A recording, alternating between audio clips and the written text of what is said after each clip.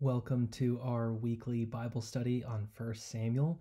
We are now in chapter 6. I would encourage you to pause this video and read chapter 6 if you haven't already. Just want to share a few thoughts for our Bible study today. We have been following a story within 1 Samuel that began in chapter 4. This is the loss of the Ark of the Covenant. And one way to think about the Ark of the Covenant is that it is God's mobile throne. It's where his presence resides. Inside of the ark, it holds the tablets of the Ten Commandments, Aaron's budded staff, and manna. Now, the Israelites tried to use the Ark of the Covenant kind of like a talisman. They almost wanted to manipulate God and win a battle using the ark as a talisman. So the Philistines actually win that battle and they take the ark because God allows them to win the battle. But then they treat the ark almost like a trophy. They put it within their temple to their gods. And God visits his wrath upon the Philistines for acting like they defeated Yahweh and own him. Yahweh instead defeats their god, Dagon, the Philistine god, and sends plagues upon the Philistines. So the Philistines, sick of the plagues, repent of their sin and return the Ark of the Covenant with a guilt offering.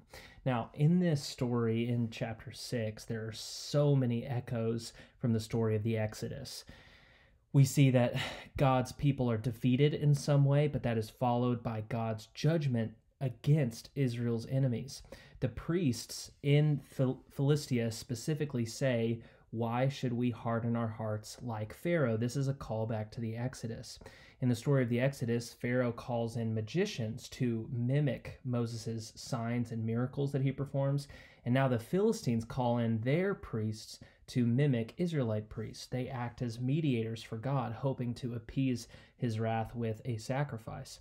In the same way that the Israelites go away from Egypt carrying Egyptian gold, Yahweh, with the Ark of the Covenant, is going to leave the Philistines with gold from them. So this is a new Exodus, but Israel isn't involved at all.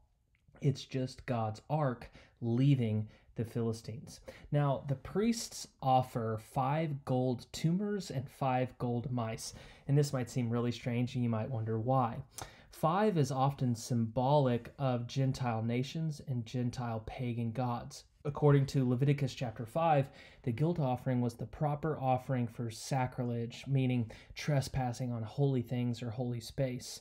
So this means that the Philistines are sending back to Israel a trespass offering. They are indicating and recognizing that they have committed sacrilege. They misused God's throne, the Ark of the Covenant. Now, we get a hint that they're also performing some kind of restitution, because the word for tumors, these gold tumors that they make, that same word is used for fortified cities. So it's almost like they're offering up symbols of their cities to Yahweh.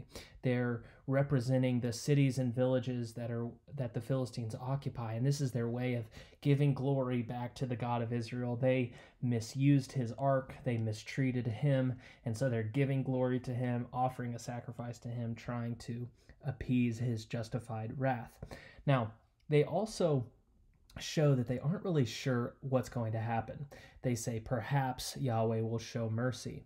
This sounds a lot like the Ninevite king in the story of Jonah, who tries to repent for the sins of Nineveh.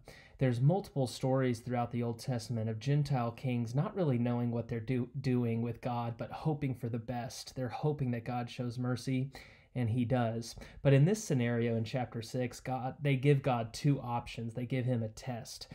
They put the Ark of the Covenant on these cows, and if the cows take God's throne back to God straight away, then clearly it's God who did this to the Philistines. But if not, if the cows go any other direction, it was by chance.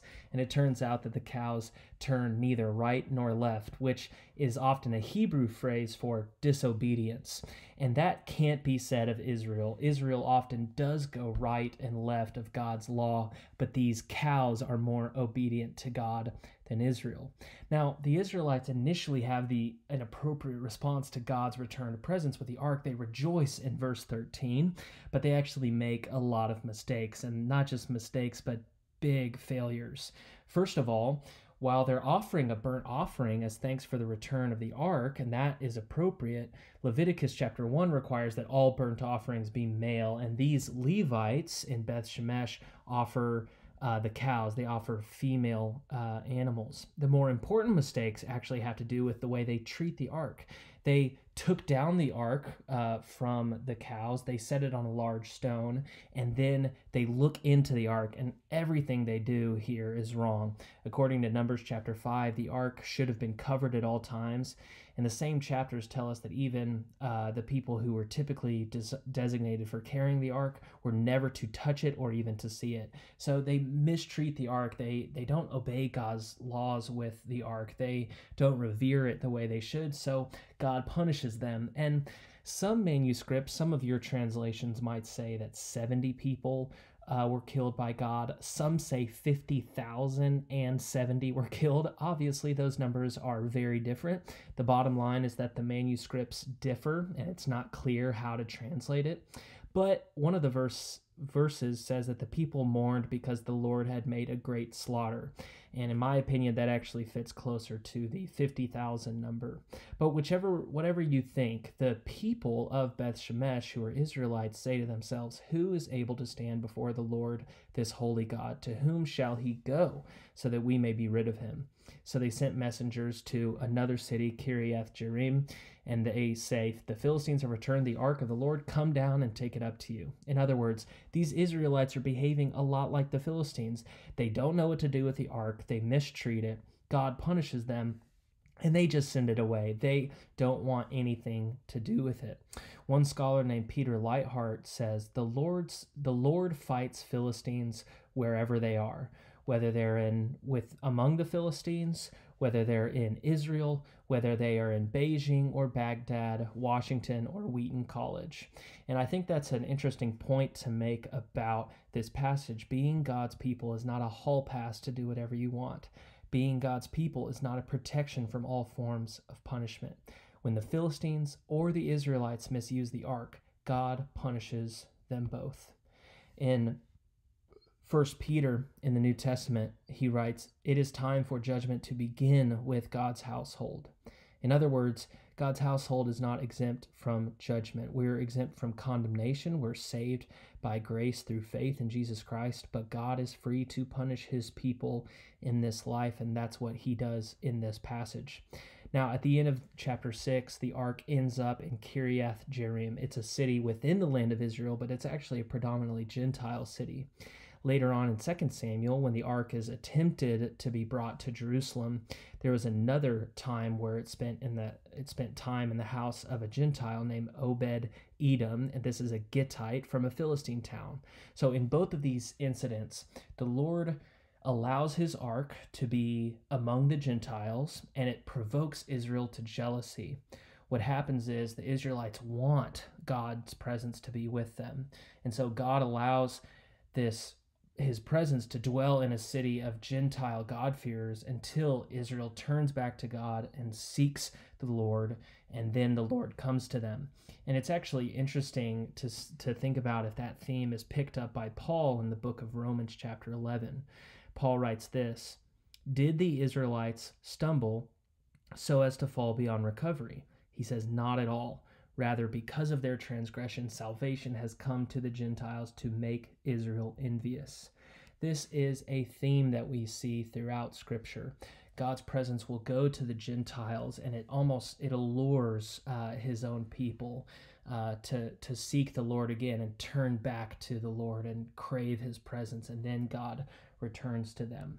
Here are a few questions to help our Bible study today. The ark is a good gift that the Israelites misuse in order to try to force God to do their will. What good gifts from God do we misuse in order to try to force God to do our will? Second, God saves us from eternal condemnation through Jesus Christ, but God continues to punish due to our sin. Why does God discipline us through punishment, and what does that show about his character? Third, God dwells among Gentiles in order to provoke his people to jealousy. Can you think of times in the New Testament where God in some way goes to the Gentiles in order to provoke his people to jealousy?